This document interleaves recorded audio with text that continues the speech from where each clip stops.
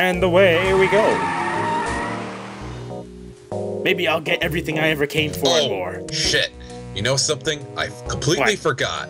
There's something you're gonna have to do. Didn't you notice that when you were talking to one of the Snucky's proprietors, there was some option in there to talk to him about that jar that you had with Jesse James' severed hand in it? Actually, I didn't notice. You didn't? Let's go back. Yeah, you're gonna. It's a good thing you. It's a good thing you brought it up. Yeah, because I believe that proprietor mentioned that he can open any jar, didn't he?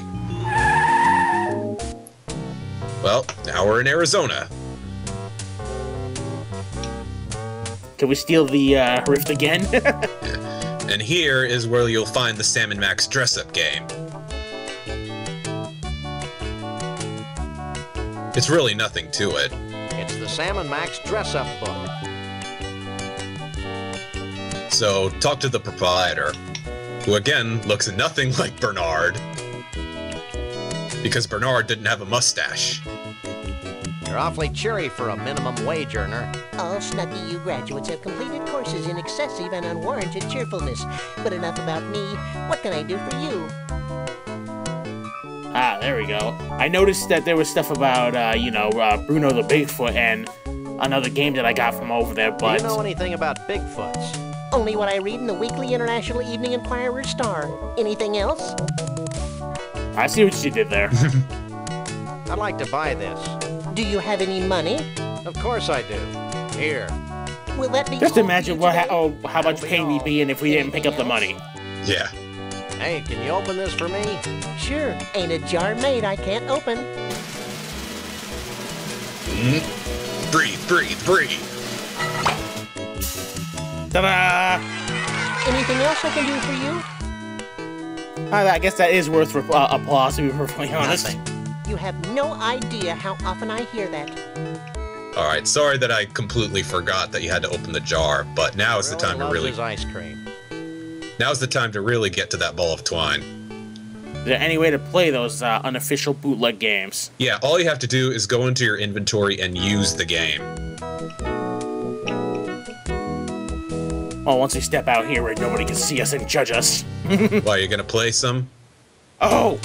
Maybe. Sure. Give it a shot. I mean, we picked these up. We picked these up for one reason, right? Yeah, like I said, Car Bomb is essentially Battleship. The coloring game is just, something to waste time with, and the dress-up game is another thing to waste time with. The only one that's an actual legitimate game is Car Bomb. So. Well, let's give it a look.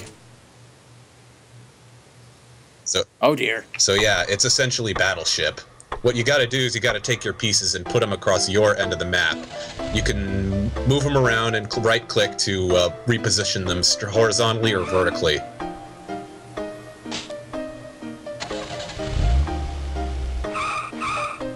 Hurts, huh? This must be where they got the idea for Manny Calavera.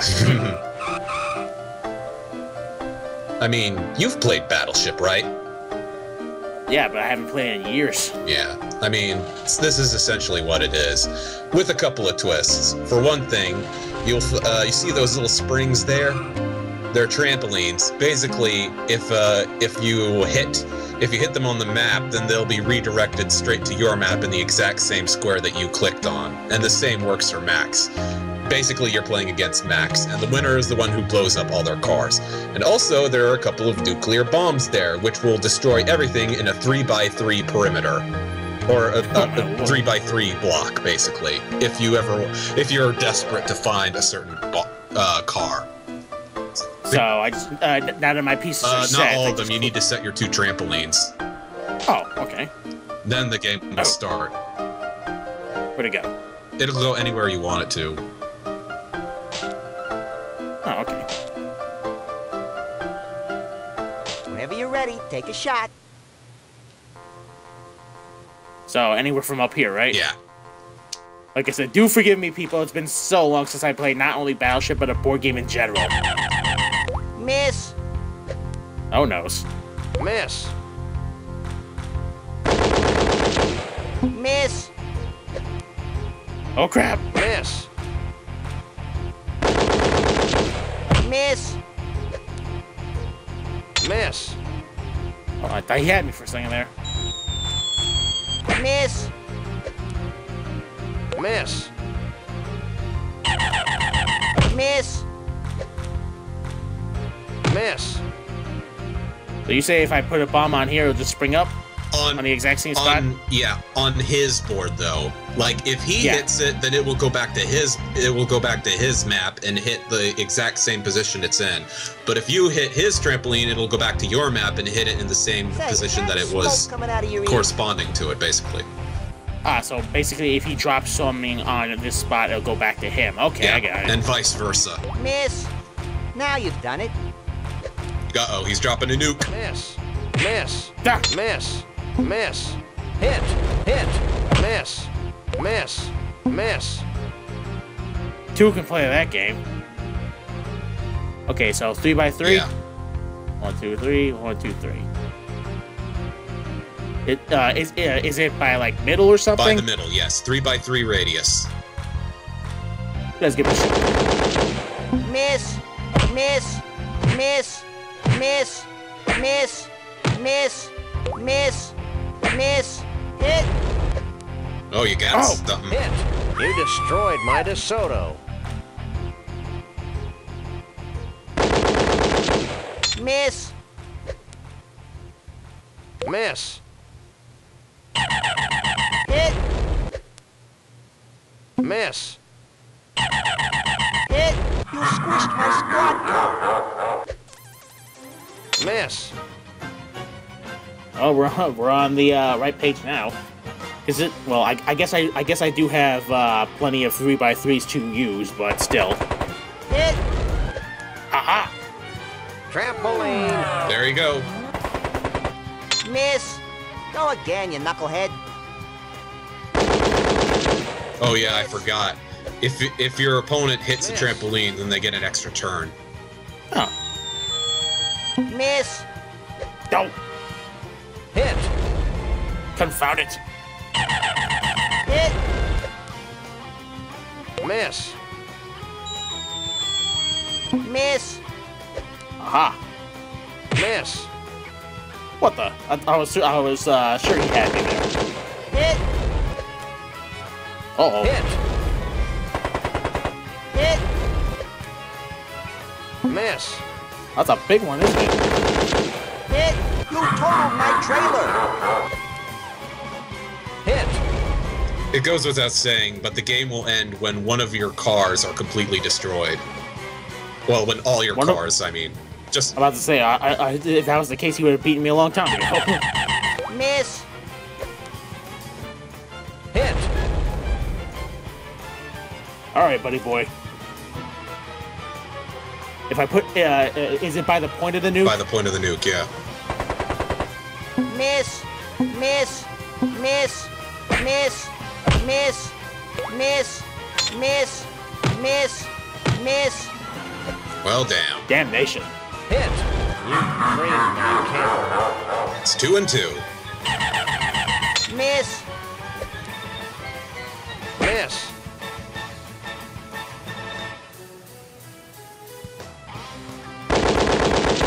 Hit. Uh-oh. Ooh. Miss. Miss. Well, not that way. Miss. Hit. You torched my taxi. Miss. Alright, the game is afoot. Miss. Now you've done it. Oh no. Hit. Hit. Miss. Miss. Miss. Miss. Miss. Miss. That wasn't nearly as violent as I thought it was going to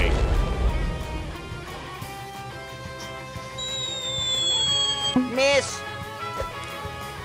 Hit. It's a good thing Michael Bay hasn't heard of this game, or else he'd make a crappy movie out of it. Miss. Just like he did with the original source material. Miss. Hit. Oh boy. Ooh, you Miss. got something. Hit. Trampoline. Since I've Go. already tried that shot, I'll let the computer pick one. Miss. Go again, you knucklehead. Hit! Miss. Uh-oh, he's getting ever so closer. Hit! You killed my hearse! Miss. Only need to find that tiny little dinky car now, but it could be anywhere because it's one spot. Yep. Miss!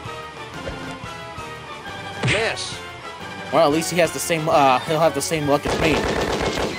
Miss! Miss. Miss! Miss. And you haven't hit any of his trampolines either. Miss! Yeah, go me. Miss. But there's a first time for everything. Miss! Miss. Miss! Miss. Couldn't hit the broadside of a bomb. Miss! Miss. Miss! Miss. Miss! Miss. Oh, he's getting ever so closer. Miss! Miss. Miss! Oh, God. Miss. Miss! Miss. Hit! You bounced my bug! I win. Yes! And you won.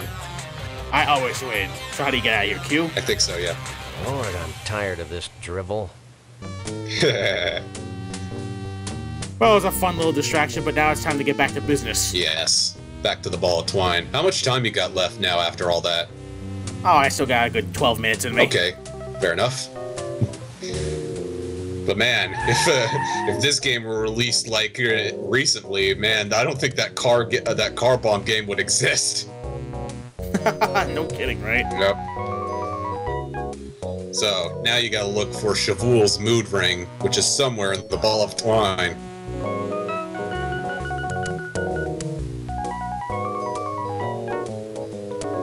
I'm thinking it's somewhere right where that red rope is. This is a completely unusable thingamabob. No, not the actual red rope. I mean the ball of twine itself. This is a completely unusable thingamabob. Okay, Words yeah, like I guess. big and large only begin to describe this thing, I think stupid and inane would be useful additions. not to mention grotesque. Alright, I guess I gotta make it obvious. You're gonna have to extend your reach. I saw it from the first moment I laid eyes on it in the It menu. might be a good idea, but the golf ball retriever's still broken. Oh, Yeah, wait. the retriever's broken. You're gonna have to attach something to it. Something grabby. Ah. Jesse James' severed hand. And it's still twitching. Put yourself to good use.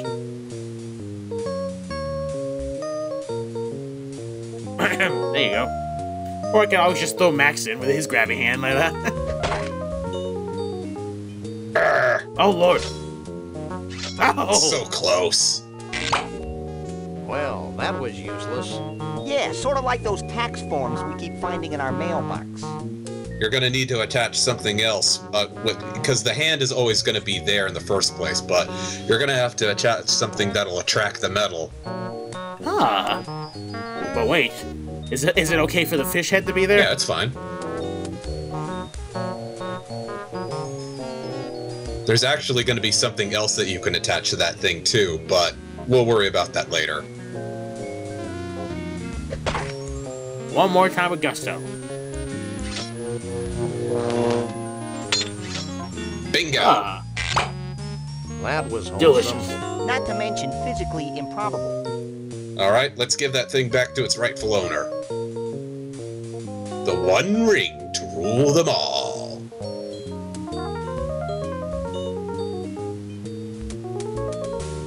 Oh, and by the way, Alright, Beats. you Get this out of your system first. you don't have to worry about the magnets restarting every time you leave the Mystery Vortex. They'll still be purple, so you can still easily access Shavul. Well, blue, but... Yeah, blue. Anyway. Alright, so all I have to do is give the ring over to Mr. Mole Man there? Yep.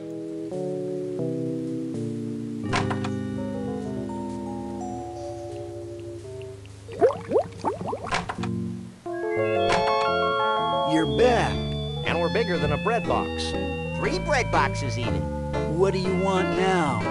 We got something that you might want. Is this your ring? You found it!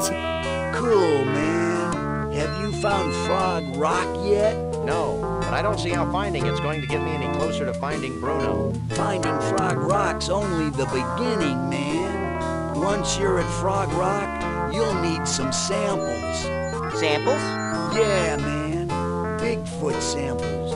You know, fur and stuff. 3 of them. Smear them all over Frog Rock. Put the fur on the rock. Got it. Let's go, Max. Wait. You'll also need some Mystic Mole Man powder. You must be joking. No joke, man. Here, I'll get you some. Frog Rock, by the way, that's what he said before. Yeah, but Frog Rock is where you need to go. There's 2 locations between them. And powder over the fur when you've smeared it all over Frog Rock. What'll happen then? Something wonderful. Thanks. Let's go, Max. Wonderful and Wait, seizure-rific. go back in there and ask him about Bigfoots again so that I can hear what locations you have to look for. Can you hear just fine over there? I mean, I can hear it, but not all the Bigger than a way. bread box. 3 bread boxes even.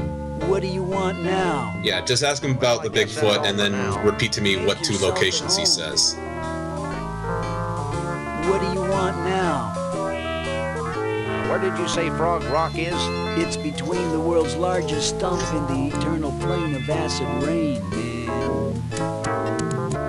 It's between the world's largest dunk and the eternal plane of acid rain. Okay. Alright, I got it. So you're gonna have to go back to the Ball of Twine again. Well, I guess that's all for now. Make yourself at home.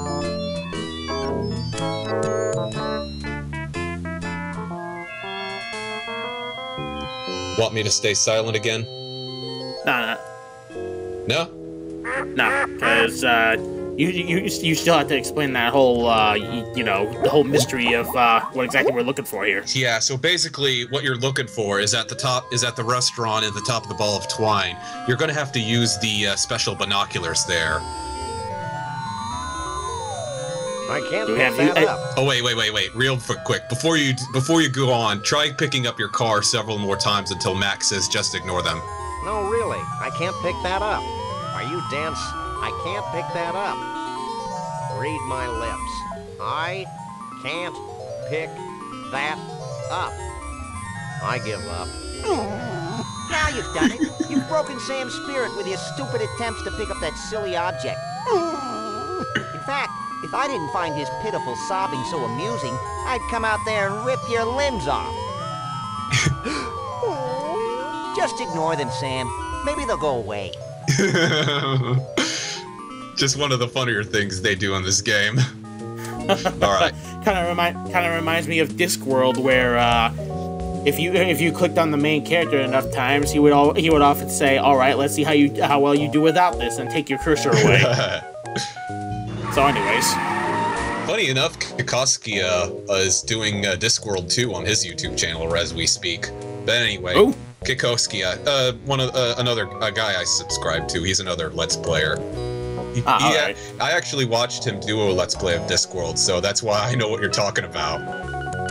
He's actually, yeah, like I said, doing Discworld 2. Anyway. Take a leg, Max. What system was that on? PC. So I have the PS1 version of that game. Oh, I didn't know they made it for the PS1.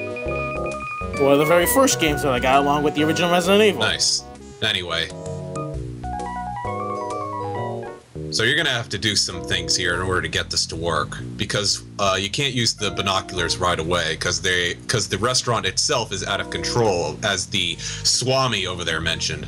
So what you gotta do is first you gotta grab those cables that are on the ground. With our bare hands? Yeah. He's a cartoon character, he can take it. You can't, you won't be able to move from this position, so just attach them to the binoculars. Woohoo! That was enlightening. Now I can control the speed and direction of the diner via these mounted binoculars. That's the most ridiculous thing I've ever heard. You were saying? Fuzzy. Maybe not. And before you can actually use it, remember that fisheye lens that you got from the carnival? Ah. Attach it to there so that you can get a better look at what you're looking at. Okay, I've lodged the magnifying lens in front of the mounted Now use it. You know, for a second there, I figured he might have gotten telekinetic powers like Ernest P. Worrell and goes to jail. That would have been something. So here's the thing: you can now control this here binoculars with the left and right mouse. By clicking right, you'll move the dial It basically is going in the direction that the dial is. So clicking right will make it go right, and putting it in the middle will completely make it stop. Yeah, you said the direction that the dial is because it's going every which way. I think maybe you maybe you have to click on the actual thing itself going to the other direction. Like, I mean, clicking on the other side of the dial that's not occupied by the needle. I think that does it. Nope. Shoot, I thought it was clicking the right mouse button that does it. Aha, here it is. So, basically, now you need to find the rock between those two locations that Shavul mentioned. That's the enchanted Argyle Forest.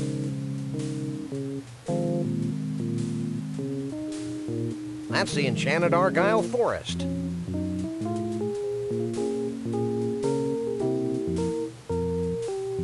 Keep looking. It's the inexplicable Valley of Lights. Not there. Though it does look pretty. Mm-hmm. Mount Badrich. Not there. Still, a burning mountain of tires. Encouraging, right? Yeah. And it doesn't get any better. The largest stump in the world. Ah. He said it was between this, so...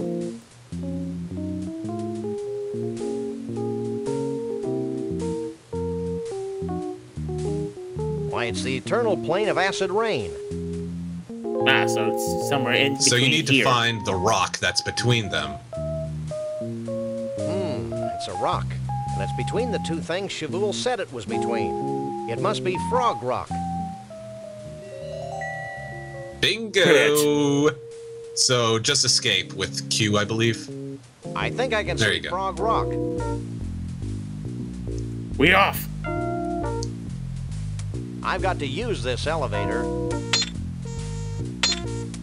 And use we shall. But first we gotta stop the video because we're going crazy. Yeah.